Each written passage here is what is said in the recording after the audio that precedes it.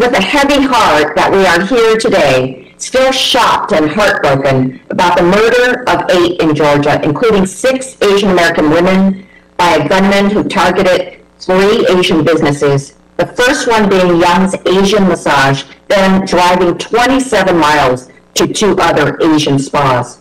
His targets were no accident, and what we know is that this day was coming.